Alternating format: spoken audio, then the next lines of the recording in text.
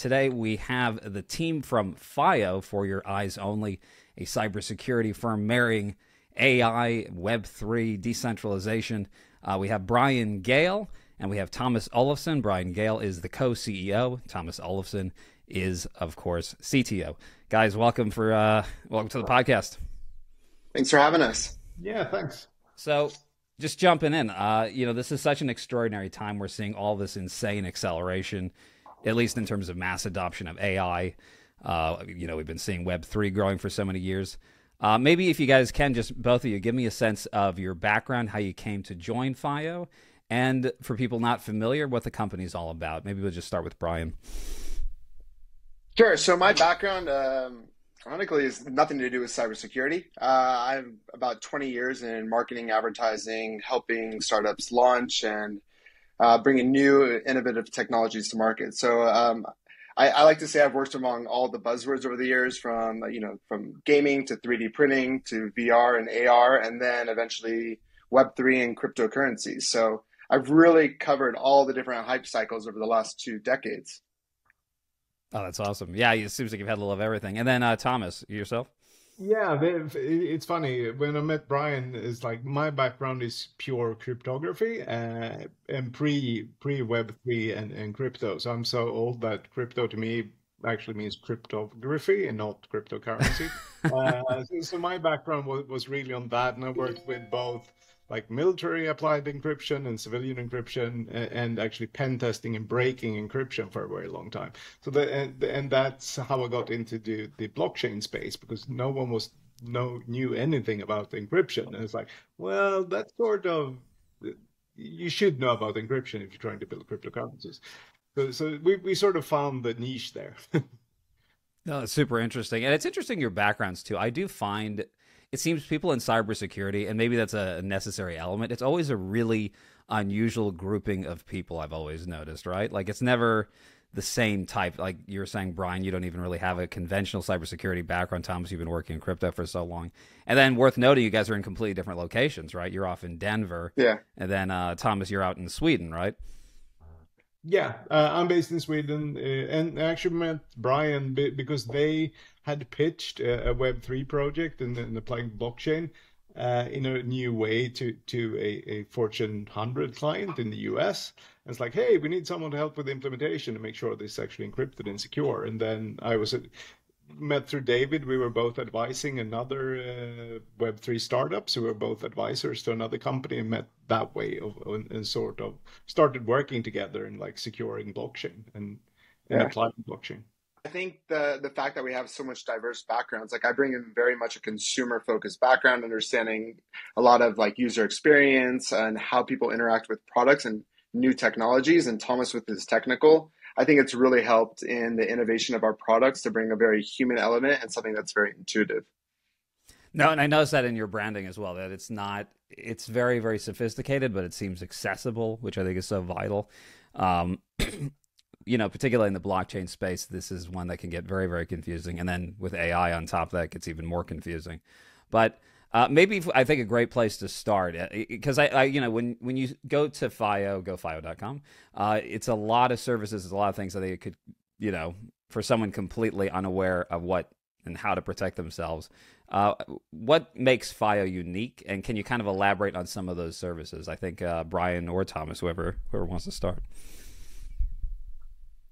So I can start. I mean, historically, what we started out as was basically an auditing service and making sure that the cryptography was done right in the blockchain space. But then we realized that my background from cybersecurity, like half of the money that was stolen or lost was through contract hacks or layer 1 hacks. The other half was through traditional like phishing, reused passwords, credentials, the normal problems that everyone and their dog have with cybersecurity. We have too many passwords, we too few passwords, we use them everywhere, we don't have strong encryption, etc., etc. So basically what we ended up building was a suite of tools which we thought would be very useful for the Web3 space, but also for the normal consumer, which is like check if your credentials have been breached, to actually not only help people with like securing the blockchain elements, but also the whole project and the end users. Because again, most of the cybersecurity risk is from misuse from end users. That's a great point. And Brian, any thoughts on that? Yeah, I mean, I like to, from where we started, it was a logical step. We start with, is there any logic errors? Is there any potential vulnerabilities in what you're building? So then you're like, okay, great, I have a secure project. Now, how do we protect our company and our users? And that's the next step, which is our automated threat intelligence, where, as Thomas mentioned, we're able to do things like, do you guys have leaked credentials? Do you have new leaks? And worth noting, as opposed to like, have I been pwned? We're actually showing the plain text passwords that were leaked. And as many people might wonder, what is the top leaked password today? It is still 123456789. That is the number one password leaked in our database of over 25 billion credentials. Wow. So now we're going to that next step of protecting the organization. So then how do we get to the end user? For the millions of people that are interacting with web applications every day, phishing remains one of the biggest problems. So we can talk about it a little bit later, but we have what we think is a very novel patented approach to stopping phishing, which is where our use of our own proprietary AI comes in. But overall, what makes us really unique, I think, is every one of our products. I like to say the summer intern could use them and implement them at the organization in under 5 minutes. That's a great point. And it does seem, it's interesting you were saying the 1, 2, 3, 4, 5 like that. Like it is amazing to me, even now, even with things like the LastPass situation that we all had to witness, you still have people who really don't understand like basic password 101, that you just want something that's at least somewhat difficult to guess. But I guess that really still is a problem, right? Well, it's a timing issue in the sense that we are all multitasking at the office every day, and we're going in, we're creating an account with our work email for some external service. Say it's just like signing up for your DoorDash account. Your brain immediately goes to the most like recently used thing, or a thing that makes the most sense that you've memorized, and that's a password that you've been using the last 20 years. The average person today still uses 5 or fewer passwords. So the problem is when you have services like Drizzly, where people are ordering, office beers for a summer launch party, they're using that very simple password. But most of the time, you're also using that password internally. So when the Drizzly breach happened, that means all these business accounts that were people using reused passwords, that is a potential vulnerability internally at the organization. It's just simple that we like to take shortcuts as humans, and we go to the most easily accessible item. And unfortunately, that means, our passwords. Right. And I think I talk to people who do that variation too, right? It's like there's only one slight switch on each one. It's like the website name, and then it's the 1, 2, 3, 4, 5. So the hackers will never figure that one out. Or the website name or the year. Right, right. So but what you're providing is extraordinarily important, though, because even things like two-step, authentication is not really, if I'm right, it's not as secure as people think it is, right? SMS protection, that's not as big of a thing as it is. I mean, that's also one thing that we're working on. We're indexing not only leaked credentials, but also leaked phone numbers, because the attackers are ahead of the game there. So they're actually also, a lot of telcos have been hacked multiple times. I'm not going to name any names, but some of the big American carriers have been hacked multiple times. One that starts with a T has been hacked 3 times. We'll start with that one, and they have leaked all their all the customers' phone numbers. And so basically, what we've done in FYEO is to take we're calling it the data lake of credentials. We can map your username and your password to your email address. So we have around 1 billion telephone numbers, which we can also map to usernames and passwords. And that makes it very interesting for smishing attacks, where you can actually phish the 2FA codes. You can actually send fake text messages to these telephone numbers with fake 2FA codes, etc. And we did a talk on that on Black Hat, and that's something that we're seeing a lot of people bypassing 2FA via text messages. A lot of hackers are doing that, and it's a 7 times increase in 2022 over 2021. Well, it really is a constant, like a data warfare, basically, right? Because you have hackers that are increasingly becoming more and more sophisticated. And it's not like you just provide a one-time service. You have to constantly be updating, constantly, thinking. And not even that, but you almost have to be, like chess, you have to be imagining threats that are coming before they think of them, right? You have to think like a hacker effectively. Yeah, you need to be one step ahead of them. And the problem is, in general, that's not how it works, because you only think of the problem when you have been breached. It's like, oh, okay, you could spoof Oh, we my shouldn't have done that. telephone number and do this. Oh, how did they do that? So a lot of the research that we have done and talked about is actually by looking at incidents, looking at some of these, like, okay, this Web3 exchange or crypto exchange got hacked. How did they do it? And that's how we did our research. Okay, they did this. They actually spoofed phone numbers. They found the phone numbers. This is what they did, and then we reproduced it, so that we know how to protect against it. Because obviously, no one is going to tell you how they got hacked. Right, right. And especially interesting what you just said too on the crypto side, because I think a lot of us assume crypto is always secure, but you're doing audits where you're finding, vulnerabilities, on major tokens, major protocols that where people may have thought, oh, everything's airtight, it's crypto, therefore there's no way to breach that. But there are ways, right? That the human error continues to exist. Yeah, and I mean, the human is if you have a good audit, even if you've written your code, there's always the users that are using your crypto and connecting via the web browser, and there's always the weakest link, which might be that someone have installed malware on your phone or on your end computer. And it doesn't matter how good you are at encryption, you can never protect against that. If someone has full access to your machine via what we call RATs, remote access Trojans, etc., then it's game over. They can empty your account. Yeah, and I would say the biggest difference between crypto and a lot of other industries is there's one, the fear of missing out. So phishing attacks are rampant because it's like, here's an airdrop for these tokens, it's going to explode. And you as a person, you're looking at how can I get rich quick? That's kind of a lot of what's happened in crypto over the years. I mean, I can't think of any stocks I've had that have had like 10,000% increases. So as a user, you're clicking really quick, you're putting in your email, you're connecting a wallet because you don't want to miss that airdrop it's simple like e-commerce strategy, right? 3 minutes left, don't miss out. And users click and they're robbed from there, right? And the same goes for what's happening with impersonation attacks. So for instance, Ledger had a breach, but it was just none of the pertinent stuff, but it was email and phone number. So then you get robocallers because they say, well, if you have a Ledger account, you probably have a Coinbase account. Your email, someone's trying to change it to Noah1234, and we need you to verify this information because they could be trying to get in your Coinbase account. It was not from Coinbase, but they're able to correlate different pieces of information together because they're getting much more sophisticated in the way. And if you have hundreds of thousands of dollars in crypto, that initiates this panic, right? Wow. No, it's funny you said it because I've noticed that in my own family members, obviously, like not to tear into my mom, but, my mom is not as computer savvy. And I tell her, don't open any emails that are asking for passwords or anything like that, no matter how legit it looks. Just give me a call. Let's talk it over. Let's figure out what to do next. What you were talking about here, mentioning some of the robocallers, this gets me thinking about something that's so profound. And I know I don't know if you saw the headlines on CNN here. You have this concept where people are now able to call more and more efficiently using AI and really streamline that phishing concept. Brian, what are your thoughts on that? Where do you see AI, both from the perspective of how FYEO is using it to defend and protect your users, but also from a hacker standpoint, where people are really deploying these technologies? And of course, I want to get Thomas's view on this as well.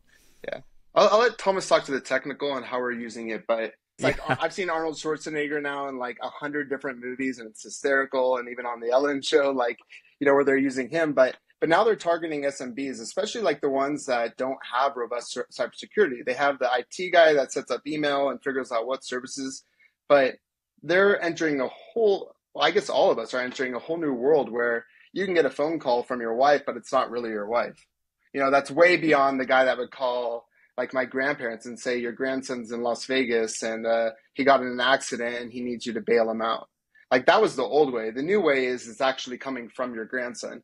And with how many of us are on recording videos on TikTok and Instagram and all these social media services, that seems fun.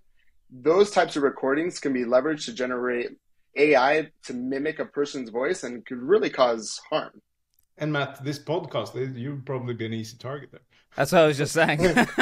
I'm just like, here we go. Just what's Matt, weird, if you though? call me later for $50, I'm going to say no. Yeah, exactly.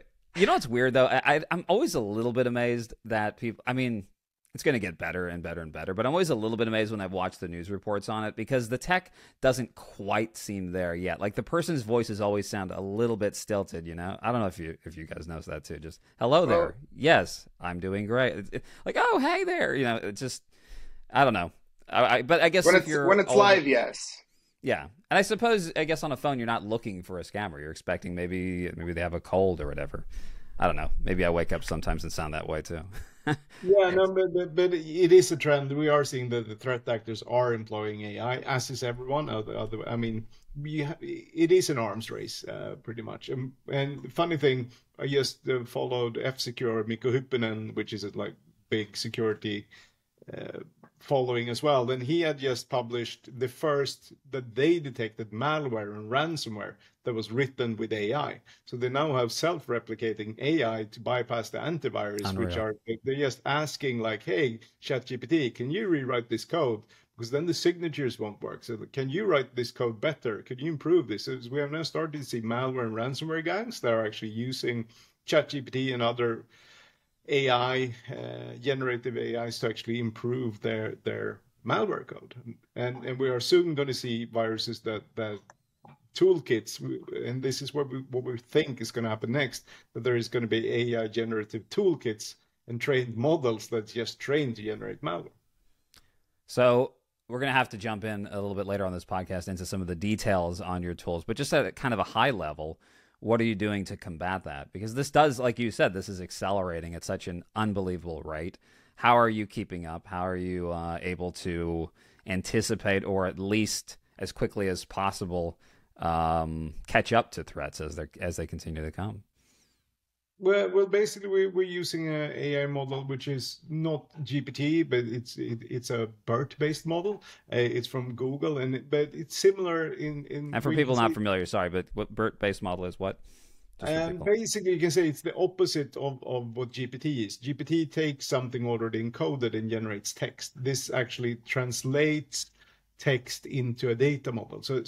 There was an original paper called for large language models, which was called "Attention is Everything," and they basically describe two things: an encoder stage and a decoder stage. And Google took and built the BERT model, which is the encoder stage, and the ChatGPT has the chat interface, so they didn't need to encode stuff. So they just took the other part of the model and built the GPT model that produces text. So for detecting threats, it's much better to use the BERT model, which is like encoding it and finding patterns in the data that you input, whereas GPT is taking data and then generating an output. So using these models, we have trained our own LLM model. LLM stands for large language models, that we have trained on subsets. So the good thing with these models is that they know a lot of stuff. Like they know that HTTPS is more secure than HTTP. It knows that a Russian server is probably worse than you can ask it like, hey, which is higher risk, a Russian server or a Chinese server or a US server? It will answer that, yeah, but it knows a lot of things because it's learned and it's read a lot of text. So we're doing And does it that. know which server it is, or can people disguise that? No, and so we're actually feeding that to training data, like to detecting phishing sites. We're first training it on all the big sites. So we're saying this is the server, this is the IP address, this is the language that it's written is, this is text on the page, this is how long it is. So we're feeding a lot of metadata to this model, and we're training it on like, it's not Alexa, but they used to be like Alexa top million. So we're feeding it the first million sites that are biggest on the internet, and then we're feeding it all the manually detected phishing sites that we detected, and then it learns to discern. It's like, so it can after a while say with 99.7% accurate, this is a phishing site. We don't train it. We're not sure what it's looking for. We just feed it all the websites.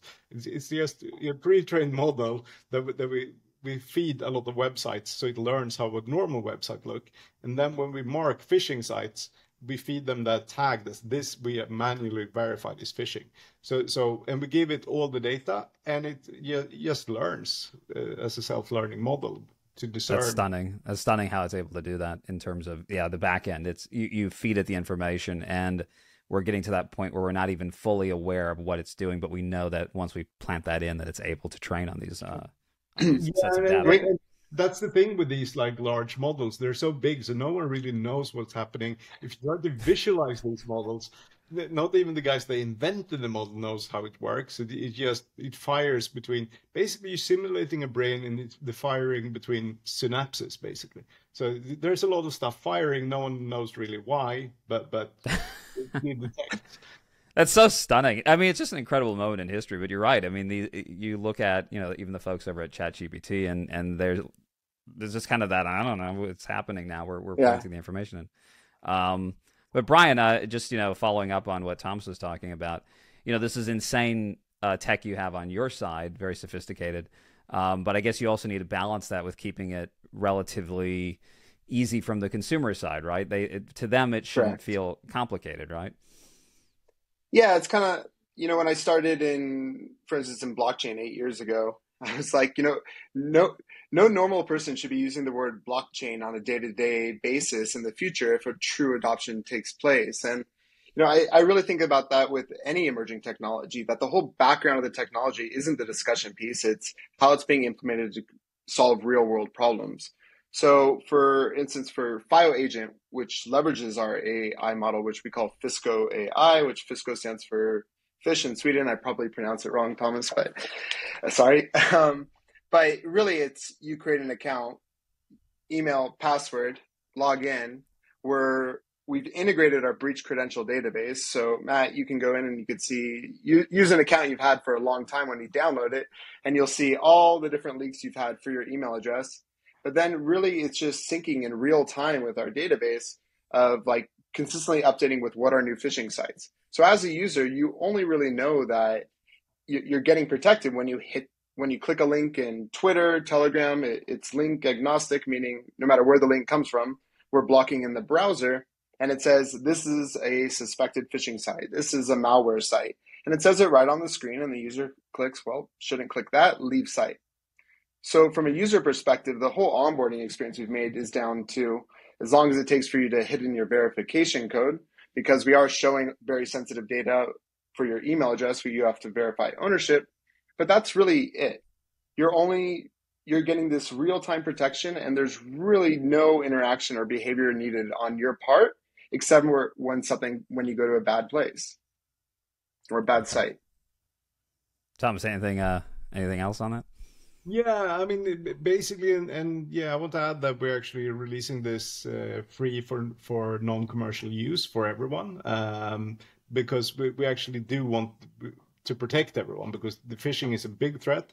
And also the other reason for releasing it free is that the more users that we have that can report phishing sites, it becomes a crowdsourcing of like intelligence data to us.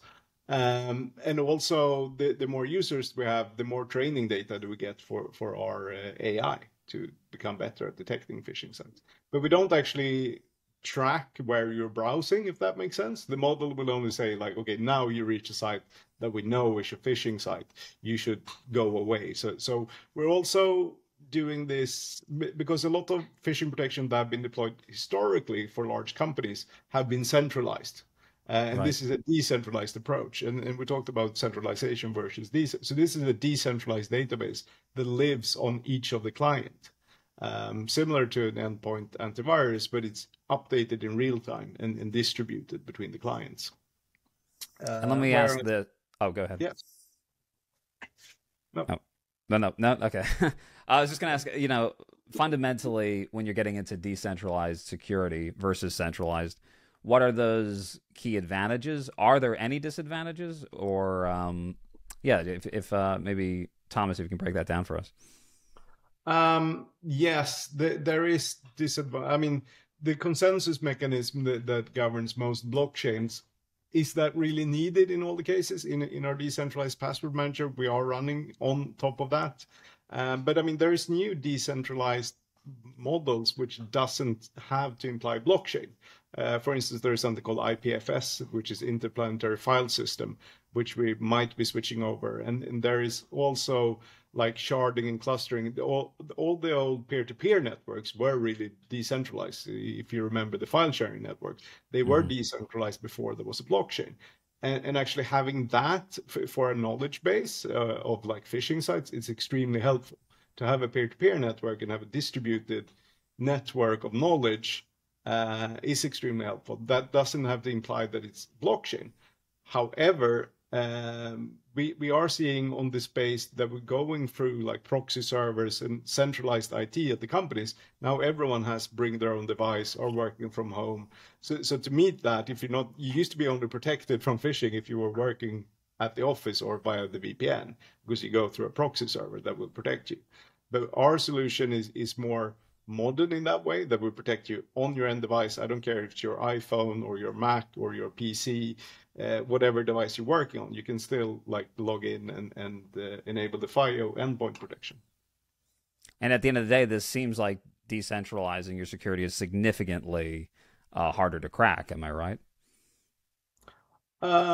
Yes, I mean, we do need decentralized security because the workforce is becoming decentralized. No one is going into the offices anymore. So all of these services and products that secure your office network it's not working anymore. It's like we need to decentralize security. Yeah, your work devices have very much become your home and personal devices. I mean, Thomas and I were at RSA, the big security conference in San Francisco last week, and as you walk downtown, you see a lot of for rent signs. It's something like 31% occupancy right now in downtown San Francisco, where billions of dollars have been invested over the last 2 decades in office space. Those tens of thousands of workers are now at home, and it's become increasingly more difficult to manage the security of these workers and knowing what they're doing on their work devices, what's being connected, what's not. I mean, if you can imagine your work device now being connected to the hundreds of IoT devices you're buying off of Amazon that aren't maybe the mainstream brands, that's a potential vulnerability for the organization. So how do you stay in the know and on top of your employees when you can't reach out to every one of them every day? That's a fantastic point. You're right. We forget about that. And I guess that was sort of the LastPass situation too, right? Someone that seems like the breach was someone at home, if I'm not mistaken. Yeah, it was. First they breached some data system, but then they got a hold of who had VPN access, and then they hacked the guy that had VPN access from home. They hacked his home network through a third-party device, and then jumped on the VPN tunnel into the protected systems that only he and 3 other people had access to. So that's...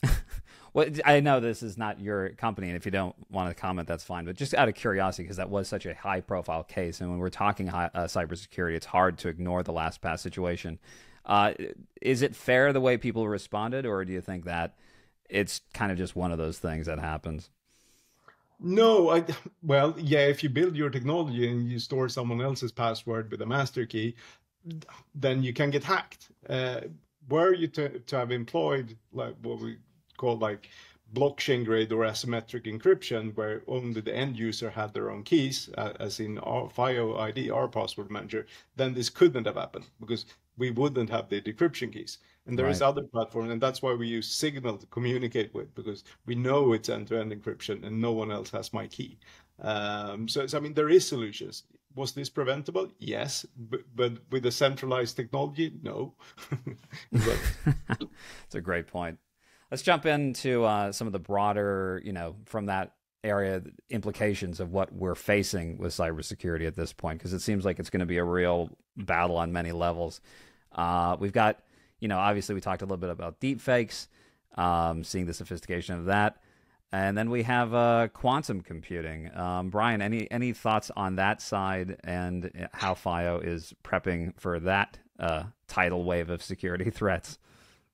I'm going to defer to Thomas on that one since he's actually worked on quantum encryption. I feel like I'm trying to get you guys to throw you the hard balls here. I'll ask Thomas all the marketing questions. I have a reputation issue if I start talking quantum computing, because Thomas, when we were in San Francisco after a couple drinks, spent 30 minutes explaining quantum encryption to me. So he knows the talking points now. That's a good point. I think it's your Denver, wooden back. I feel like you're so hidden that you're like the ultimate. Anyway, Thomas, let's talk quantum. So yeah, when we talk quantum and there is no such thing as quantum encryption really, but there is post-quantum encryption. There is a lot of research going into post-quantum encryption, And I mean, we know quantum computers are real, and we know that there is, when we reach qubits of roughly 100, basically the traditional encryption is based on factoring primes, and they're super fast at doing that. So quantum computers will eventually break all existing keys. We're currently breaking, I think, up to 128-bit, or 40-bit is just already blown off the surface, and we are starting to have maybe computers in state-sponsored actors that are breaking older SSL stuff. So it's definitely happening, and what needs to happen is that we need newer encryption standards that are proven to be secure. And there is a lot of research in the research community at universities. There's a lot of people in Darmstadt in Germany. There's some universities in the US that have come a far way. There is ways to do this, but it's extremely heavy. The keys, I mean, the EDDSA keys that we have are like 40 characters long. They're super short on the blockchain now, but they're well enough to protect you. If we're going to go into deploying post-quantum proof, the keys are like 1K long. So we're going from like 40 characters Wow. to about 400 characters. So it's like they're 10 times as long. And that's costing money as well, of course, because so yeah, post-quantum is something to look out for. And I mean, all the intelligence organizations are looking out for this, and they are implementing, like it always starts military, and they are going to start implementing really high secure ciphers with super long keys. The problem is, how do you transfer those keys? And then you come to the asymmetric keys, and it's possible today, mathematically proven, to do post-quantum encryption, but we're not just there yet that you start like, on the blockchain it will be easy, because then someone can actually crack the key, they can just transfer the money out. So we will know when someone have a quantum computer good enough to crack Bitcoin keys. Yeah, then it's time to upgrade the network, because then someone could just move all the coins to their account, which would be fun. What are the biggest misconceptions right now in people when you talk on the quantum side of cybersecurity? What are people not understanding right now? There is one thing which is called quantum key distribution, KDF, which has a lot of hype, and there's a lot of research, both military and civilian, in both Europe, US, and China, going into this and build some sort of network to because it comes down to the Copenhagen model that if two atoms are spinning in the same spin state, they actually they get entangled. So you can actually take a photon and split it in two. And if you measure one, the state comes out of the other. So there's a lot of people doing KDF now, which is like secure key distribution of quantum keys. And there's two ways to look at this, and it comes down to the Copenhagen problem. Do you think that it magically doesn't get a state until you measure it? That's Heisenberg. That's the generally accepted model. Or do you think it is that you have one left shoe and one right shoe, and if you measure that one is the left shoe, the other must be the right shoe? And if that's true, I mean, yeah, then the KDF distribution is fairly worthless. So people are maybe putting in a ton of research money in something that, if you don't have a really good novel understanding of the Copenhagen model, it might just be that it's worthless. And that could be an 11-figure sunk cost. Yeah. And that's interesting. There's a lot of people that I know from the intelligence community that are debating this, like, why are we throwing money at this? But there is a lot of politicians and grants, and they don't understand quantum. And who am I to argue if I'm on a political level of giving grant money through DARPA for this? It's like, hell, it might work. No, I was going to say, it's just that must be one of the most frustrating things when you understand these technologies at such a granular level, and then you're dealing with any of the regulatory hoops and things like that, and trying to get your political layperson to understand and catch up to the size and scale of various threats, or where to deploy resources. Well, I mean, that's a whole rabbit hole. It's the modern day space race. Yeah, that's a great way of looking at it. 100% is what was happening between like the space race between Russia and the US. Now it's just a few more countries added in, and it's a race for the most sophisticated AI, most sophisticated encryption, because whoever gets there first, well, we can imagine. Let me ask this: is the majority of the cybersecurity head-to-head concerns, and for an average user, and then for an enterprise user, is it really the state actors that take up the majority of your thought process and strategies, or is it still your sort of run-of-the-mill teen from their bedroom who's trying to just get into mom's account, or like what's the balance between these two? Because I mean, I think you're right. There is an epic size geopolitical component here. Yeah, no, I mean the ones that cause the damage are the in-betweens. The kids in the bedroom, they don't do very much damage, and the nation states actors, they're too good. They don't want to be seen, so they don't do any damage. Even if they were to hack you, you wouldn't know. If a Chinese hacker broke into your computer, you wouldn't know.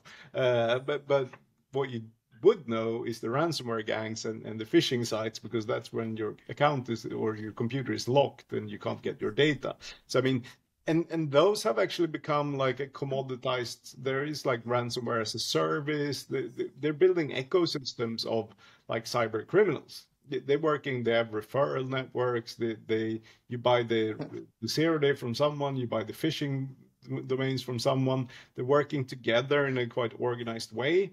And these like cybercrime gangs are the ones that caused like 80% of the damage, I would say. Yeah. Wow. And they have great customer service. I'm not sure if you're, I swear, like you get ransomed, you'll get a hotline call, you'll get tutorial videos of how to go buy your Bitcoin, how to create a Coinbase account, and how to transfer that money. There's like a whole Q&A forum. I mean, they're you get loyalty rewards programs if you keep getting hacked enough.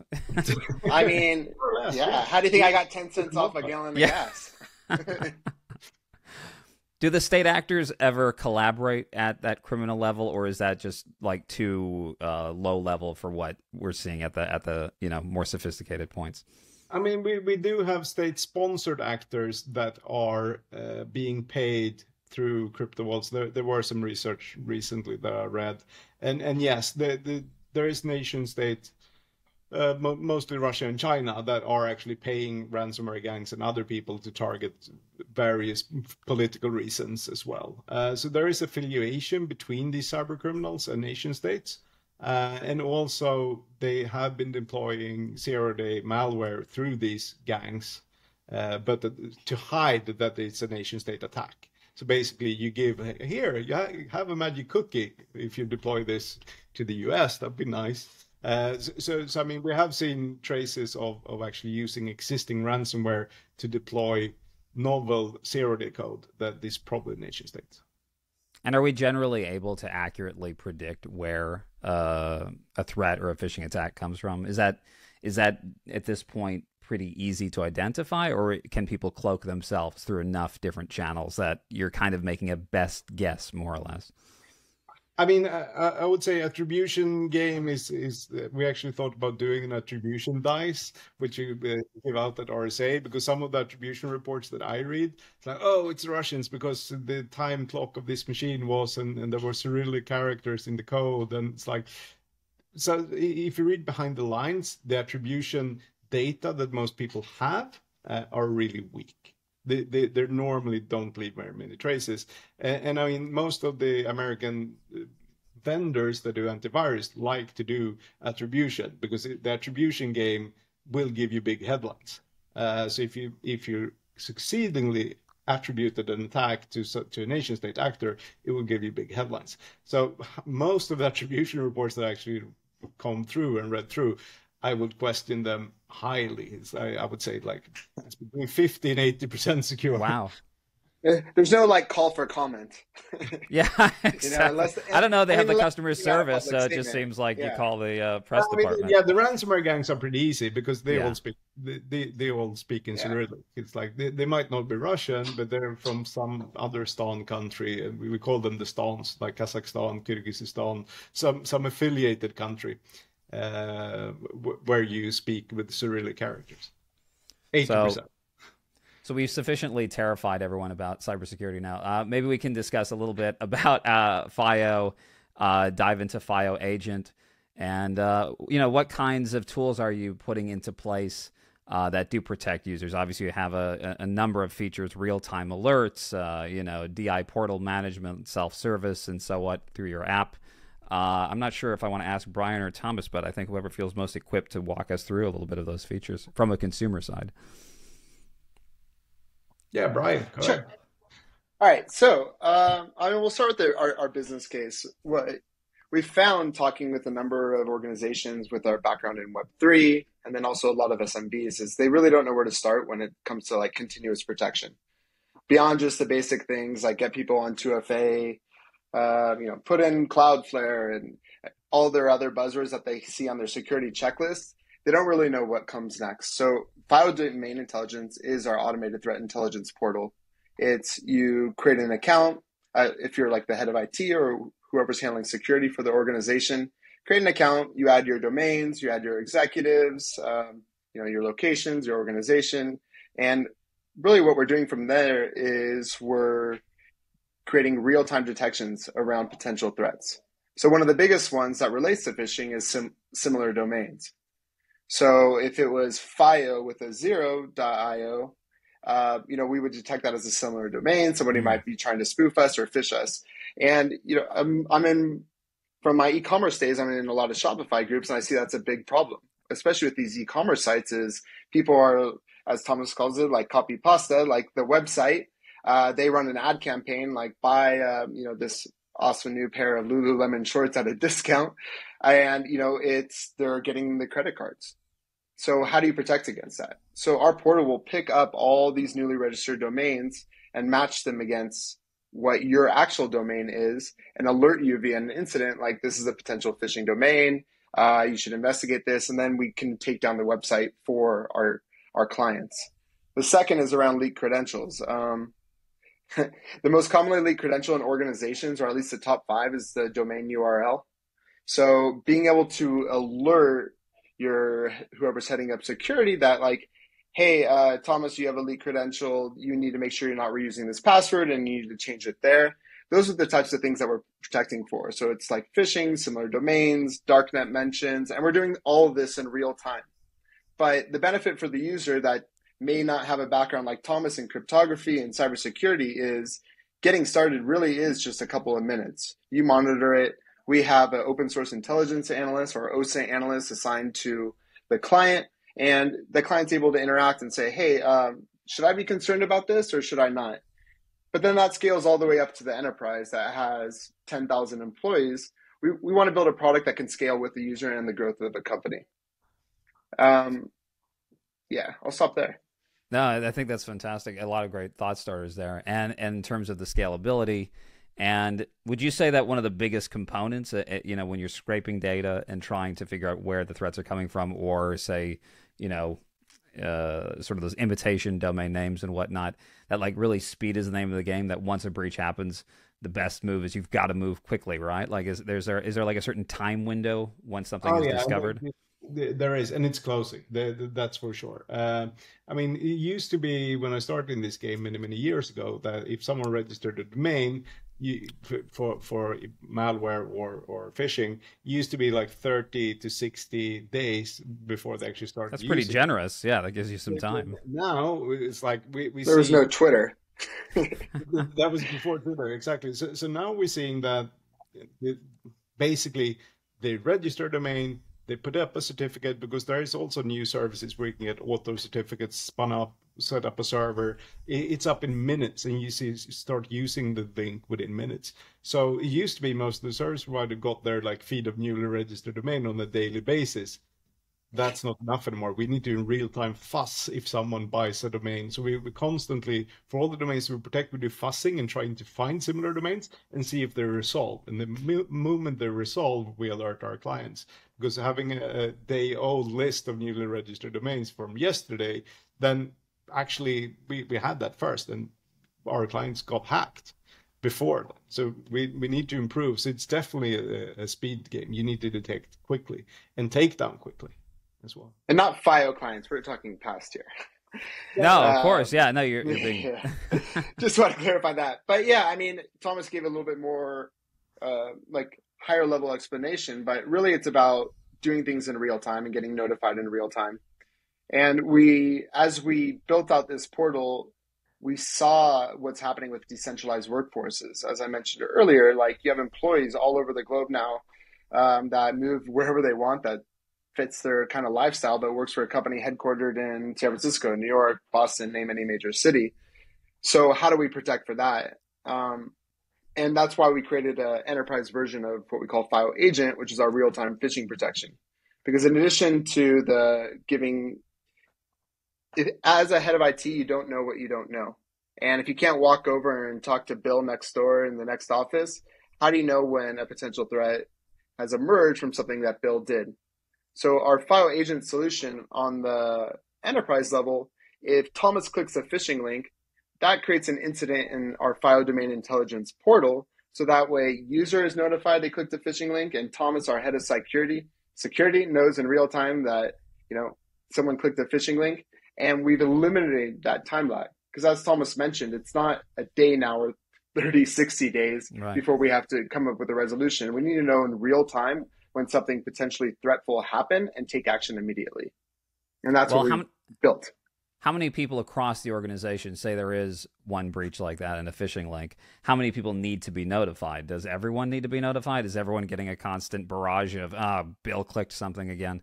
Or is it just within the domain of the person who's in the immediate, I guess, front row seat? The security guy knows, or whoever's managing like the portal and the organization's security infrastructure. They're the one that knows, but Bill is then able to navigate away from the site. So me as a head of security, I would know if Bill went to the site or left the site. And then I could do some damage control if he went there and understand what data he potentially put in, whether it was credentials, company credit card, you name it. We're able to find that information in real time, which before was kind of a black box. And we built this because we know if you've ever done the cybersecurity training, it's like they're always filmed for some reason in the 1980s. But people take that training and they remember for about an hour. Every once in a while, they'll get a fake phishing email to test if they remembered, but people immediately forget. They have other priorities throughout the day. So we wanted to make something that was stupid simple for both the head of security at the organization and every employee to use. That was completely uncomplicated, automated from start to finish. And, a warning came up, they click away. That's it. We don't need to mess with the whole doing education. There's some other great people in the space doing that. We want to focus on if a real-time situation comes up, can an employee manage it without having to have a master's in cryptography? No, and I think that's brilliant, and that's where you stand out, because I do feel like exactly what you're saying. Like, so much of cybersecurity is this sort of failing attempt to try to educate average users. And the reality is we're all working, we're busy. We can't keep up with these kinds of threats. And like you said, a lot of people don't even really know how to enter a proper password or not to mention anything well beyond that.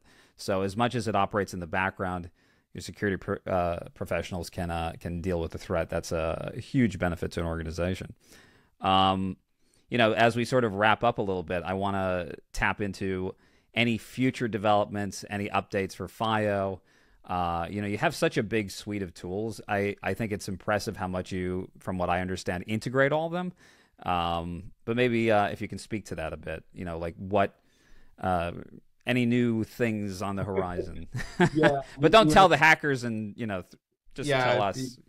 Automation, as we said, is key, and we're looking to automate the process even more with AI. So one of the things that we're doing a lot is domain takedown, where we present evidence to the registrar, the registered domains have taken down.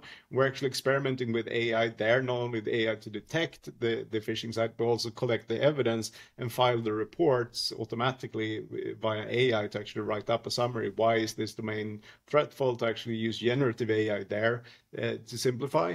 But so basically, the short summary is more AI will help us shorten the response times. That's like. So it's like I guess a war of the bots, right? There's more AI on the threat side, and you have to keep ramping up your arsenal on the protection side, right?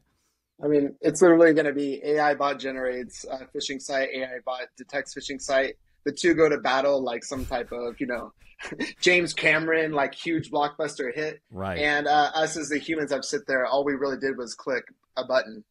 And that's really what we're going to get to. So our goal at FYEO is just to stay ahead of the game and be better than the bad actors out there. No, I think that's a very noble pursuit, and certainly one that's more and more vital. Thank you so much, both of you, Brian, Thomas, for joining. Sort of one final takeaway. Where can people get started? What are the questions they should start asking when they're thinking seriously about cybersecurity right now? Good question. Look at yourself, and I think the most important thing is to get an exposure. How exposed am I? And one way could be to download the FYEO Agent to see which password have I had reused, and to actually look at what's my risk exposure already, and how am I interacting with the web.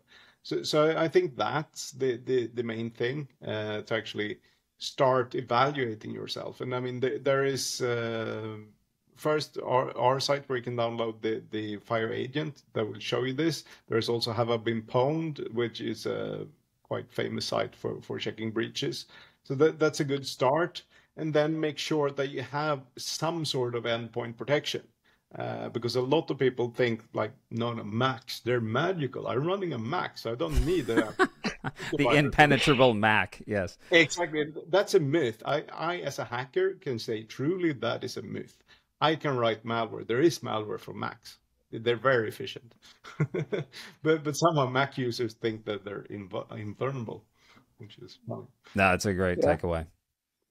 So, for me, that's very the technical. I would say go to FYEO.io, FYEO.io, download some of our free tools. And if you're a business, get in touch and we can show you really what we can do. But I would say for everybody out there, we run at incredible speed these days with multitasking. We have 1,000 apps open. We've become a culture of like, I need to click.